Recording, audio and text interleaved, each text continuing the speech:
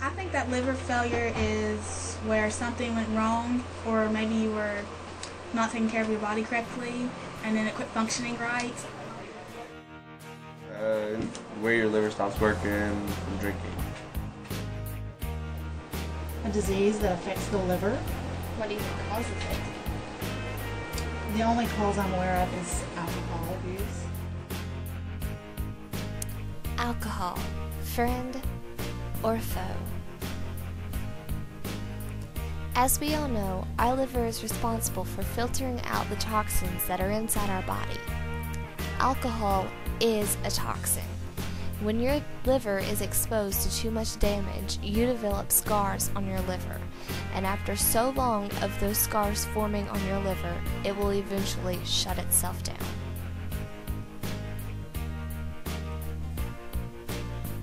Stages of liver damage.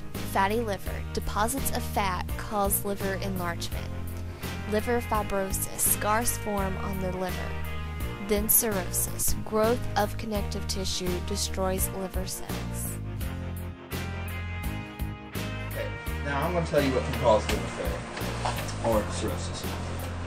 The most common causes of chronic liver failure, where the liver fails over months to years, include hepatitis B, hepatitis C, long-term alcohol consumption, cirrhosis, an inherited disorder that causes the body to absorb and store too much iron, malnutrition. Now, the causes of acute liver failure, when the liver fails rapidly, are often different. These include acetaminophen overdose, viruses including hepatitis A, B, and C, usually in children, reactions to certain prescription and herbal medications, ingestion of poisonous wild mushrooms. Now, here are some symptoms of liver failure: nausea, loss of appetite, fatigue, and diarrhea. Now, as liver failure progresses, the symptoms become more severe and you need more urgent care. You can have jaundice, you can bleed easily, swollen abdomen, mental disorientation or confusion, sleepiness, or eventually you can go into a coma. Now, what do you think of all this? What do you think of cirrhosis? Pretty nasty. Here is a little taste of cirrhosis. As you can tell, his stomach is very swollen. Then you're pretty much contained to a bed because there is nothing they can do for you. If you're lucky, they can give you a new liver, but it isn't always the case. If you look at this picture right here, if you knew that your liver was going to look like that in 20 years, would you quit drinking as a teenager? Absolutely. Oh my goodness. Okay. This is a tragedy. I would think so. I knew I was going to get it, yeah, but if I didn't think about it, I probably wouldn't stop.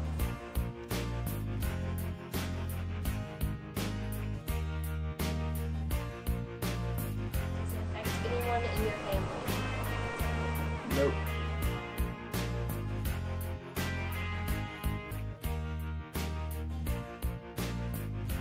Does liver failure affect, does any of your family have any symptoms of liver failure or cirrhosis?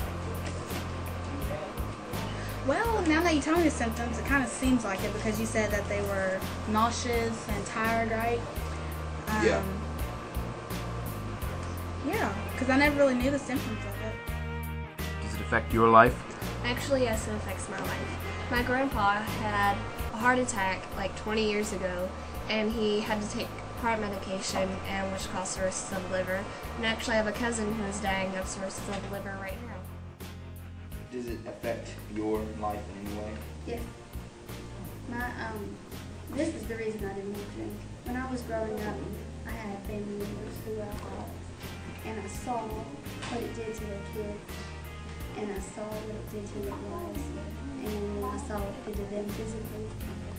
I had memories of being really small, being afraid, because my grandparents had to call my dad to come down to their house to get their uncle who was drinking to leave them because he was trying to beat them up. And I was being afraid that my dad would have to hurt him and go to jail. And I was near hating alcohol because of that. And then my mom's brother was an alcoholic.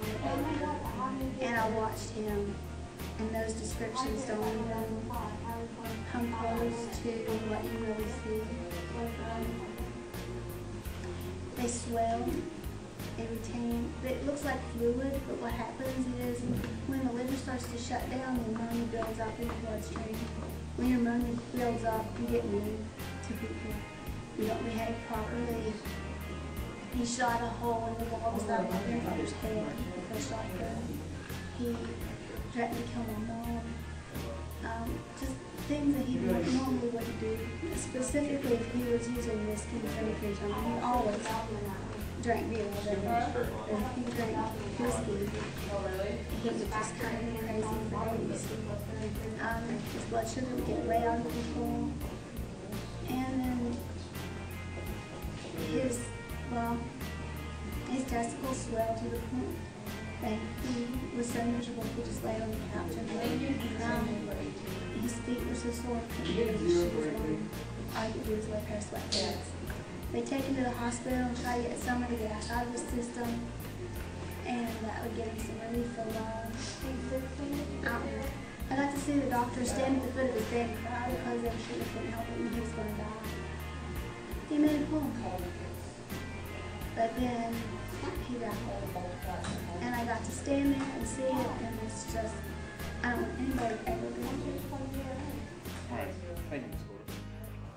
What do you think of that picture right there?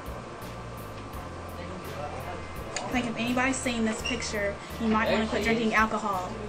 Because it's not a very pleasant picture. I know my liver doesn't look like that.